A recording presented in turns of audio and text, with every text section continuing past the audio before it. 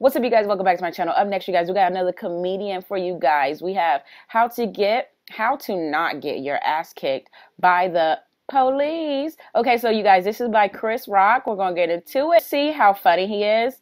Let's see if he makes me laugh. Now, of course, I know who Chris Rock is, but I'm gonna be honest with you guys.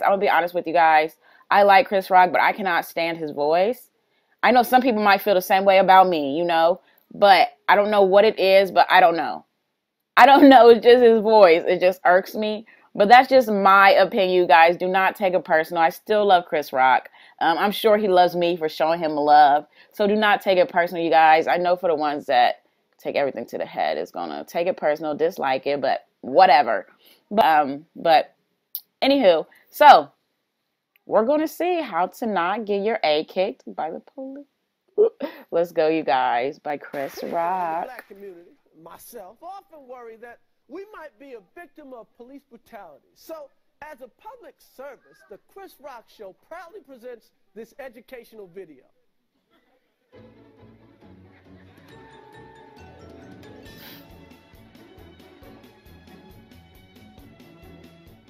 Have you ever been face to face with a police officer and wondered, is he about to kick my ass? Well, wonder no more. If you follow these easy tips, you'll be fine. First, obey the law. Laws were made for a reason. Right? Think of them as hints. You've heard people say, man, I wouldn't do that shit if I was you. Well, here's some of that shit. Carjacking, armed robbery, arson, selling drugs, buying drugs, stabbing, shooting. You know, you probably won't get your ass kicked. Stuff you're not supposed to do, and you know you're not supposed to do it. Don't do it. If you just use common sense. If you jump a subway Common turnstile, sense. you might just get off with a warning from the police. But if you jump a turnstile carrying a loaded gun and smoking a joint, then maybe you need your ass kicked. Why? Why? We all know what happened to Rodney King. But Rodney wouldn't have gotten his ass kicked if he had just followed this simple tip. When you see flashing police lights in your mirror, stop immediately.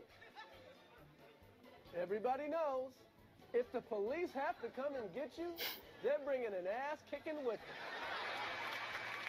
them. Yes.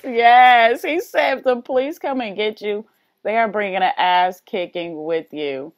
Or with them, whichever one. But that is so funny. Like, yes, you making him run, especially if he might be overweight. Now you making him run more. Like, he out of breath. He mad. So, yeah, you going to get your ass kicked. Most likely. Not all. Here's a no-brainer. If you're listening to loud rap music, turn that shit off. He said turn that shit. While you're getting pulled over by the police, it's just ignorant. When an officer approaches Ignorant. your car, be polite. Is there a problem, officer?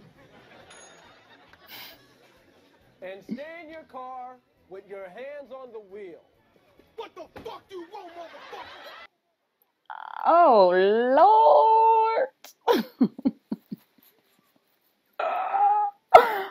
Wrong move.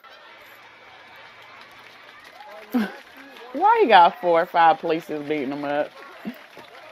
That's wrong. Want to give a friend a ride? Not so fast. Your friend might be crazy. Now, before you let your friend in your car, ask them these questions.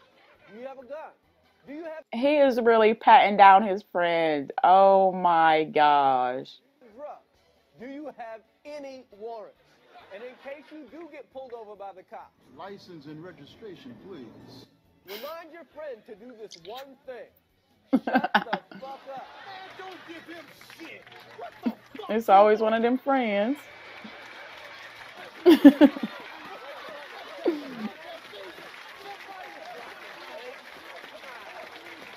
to give a friend a ride, get a white friend. What? He said get a white friend. But I feel like everything he has named, I feel like that goes for all different types of race. I feel like that goes for all different types of race. Because there's white people that has guns and sell drugs and rob, and they do illegal stuff too. So I feel like he's bringing a lot of color into this, but this is funny. My friend could be the difference between a ticket and a bullet in the ass. Instead of bullying your ass. Here's a tip you should never forget.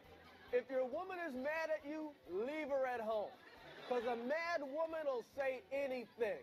He got weed! He got weed! If your woman is mad at you, He said a mad woman would say anything. then you getting your ass kicked.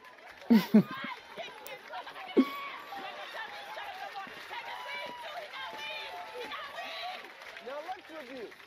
He said take his weed too. Use common sense. Stop immediately. Turn that shit off. Be polite. Shut the fuck up. I'm mad. He made like a Last but not least, ride with a mad woman. If you follow these simple pointers, tutorial how to obey the law. your ass kicked by the police. That is so funny. In 1961, Martin Luther King Jr. said in church at St. Louis, Negroes are 10% of the city of St. Louis, and are responsible for 58% of its crime. We have to face that, and we have to do something about our moral standards. We know there are many things wrong in the white world, but there are many things wrong in the black world too. We can't keep blaming the white man. There are things we must do ourselves. He is correct about that too. Rev King was Republican with a different set of morals than the black civil rights activists of today. Okay, so he had a point.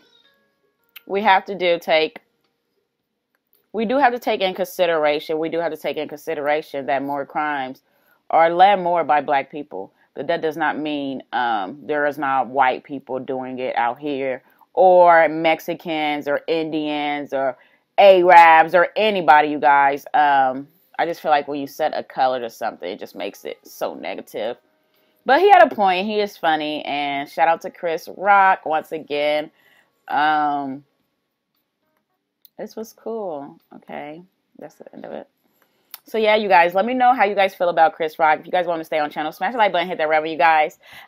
This was like just a tutorial how to obey a law. So obey the law and you won't get your ass kicked or go to jail. So whichever one. And that goes for everybody. Let's go, you guys.